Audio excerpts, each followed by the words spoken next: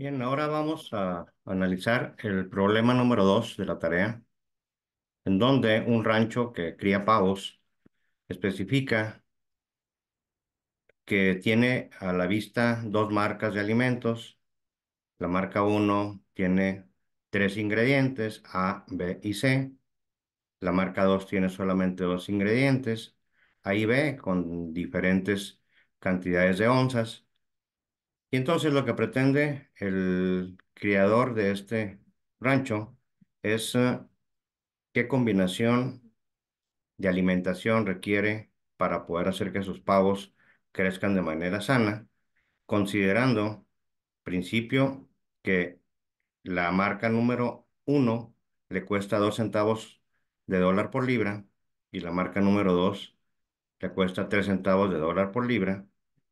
Lo que pretende es minimizar el costo, pero también tiene una serie de requisitos en donde del ingrediente A, cada pavo requiere 90 onzas mensuales, del ingrediente B, 48 onzas mensuales, y del ingrediente C, 1,5 onzas mensuales.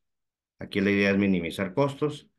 Lo que se hizo fue entonces hacer el mismo planteamiento, una tabla en donde tengamos en el lado izquierdo la definición de cuáles son las constantes. Y luego, en cada una de las columnas que se marcan como X1 y X2 serían las variables y el requerimiento mensual mínimo por pavo. De esto se derivan estas ecuaciones. 5x1 más 10x2, que corresponde al ingrediente A, debe ser mayor o igual a 90 onzas para cada pavo. 4x1 más 3x2 se requieren que sea mayor o igual a 48 onzas para cada pavo.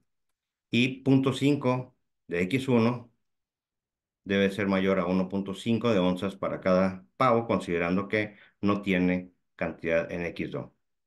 Y entonces la idea es minimizar.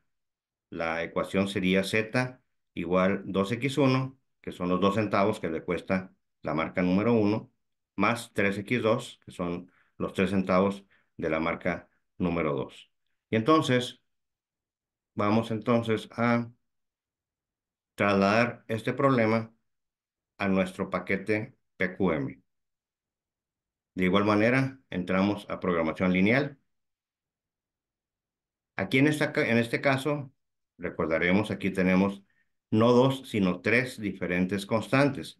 Entonces tenemos que decirle aquí que vamos a manejar tres constantes y si son dos variables, X1 y X2. Y aquí la idea es minimizar el costo. Entonces tenemos que variar acá abajo para poder decir que estamos minimizando. Le damos OK y nos va a pedir entonces que carguemos las ecuaciones. Y si recordamos, Z es 2x1 más 3x2. Entonces aquí sería 2x1 más 3x2 y estamos minimizando. Aquí fíjense que estamos minimizando. En la primera constante tenemos 5, 10 y 90. Entonces serían 5, 10 y debe ser mayor o igual a 90. La segunda constante tenemos 4, 3 y 48. 4, 3 y debe ser mayor a 48.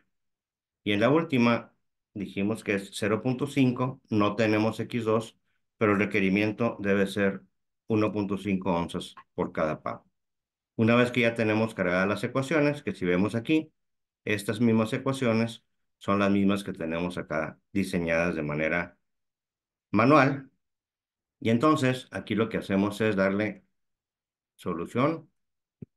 Y lo que me dice entonces es que debo de comprar 8,4 onzas de la primera marca y 4,8 onzas de la segunda marca, que es el requerimiento que me cumple con lo que los pavos están requiriendo por pavo. Y entonces aquí el costo por cada pavo va a ser de 31 centavos, 31,2 centavos. Esta solución, que aquí yo la había ocultado ahorita, la vamos a ver aquí. Entonces, aquí tenemos ya las libras, perdón, mencioné 11, son libras. Libras por cada uno de los alimentos. Entonces, aquí está la solución ya dada y la realizamos utilizando el programa PQM.